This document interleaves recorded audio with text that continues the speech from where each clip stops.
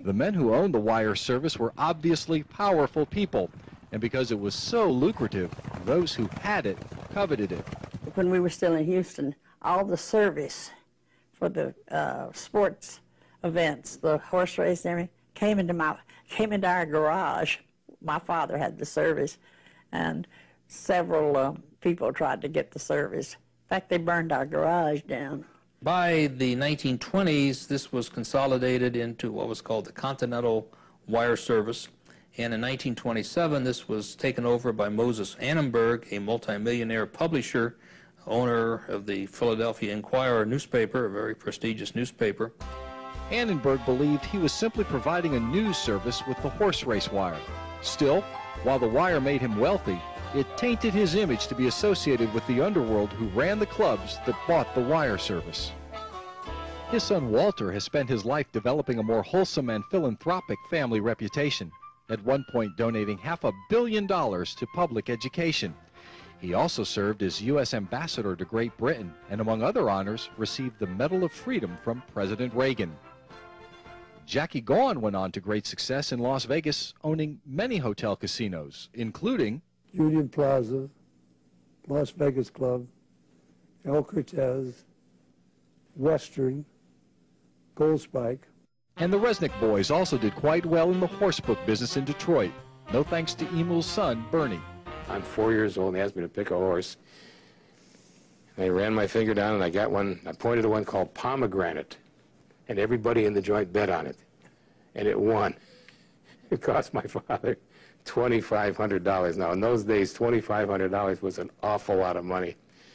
By the time the smoke cleared and the screaming stopped, I was barred from the horse book for the rest of my childhood.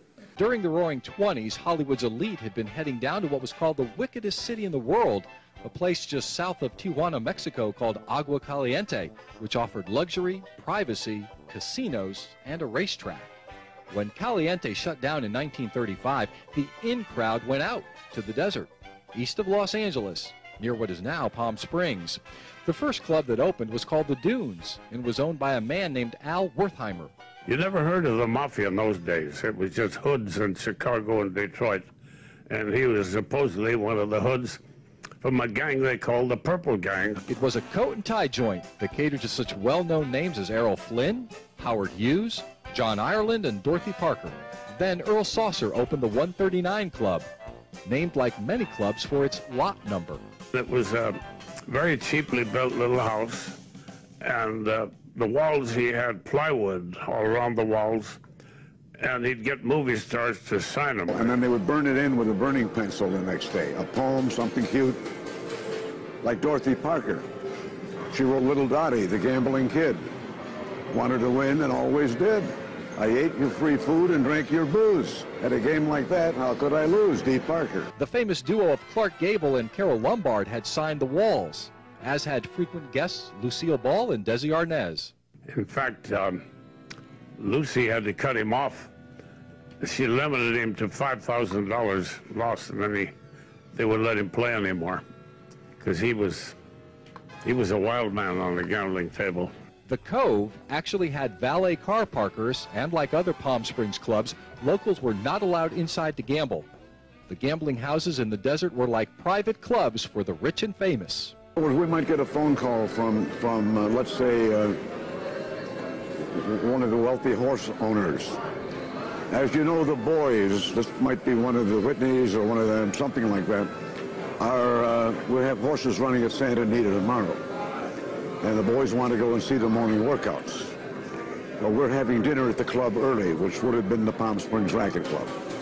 And then we'd like to know if we could reserve a roulette table at 8:30 for a couple of hours. And they would not only request the table to be reserved, they would request the dealer if he's still in your employ. Another favorite trendy hangout was, oddly enough, 3 miles off the coast of L.A. on several huge gambling ships. Tony Conero, one of many names, operated some large World War I vessels he purchased and converted into floating casinos.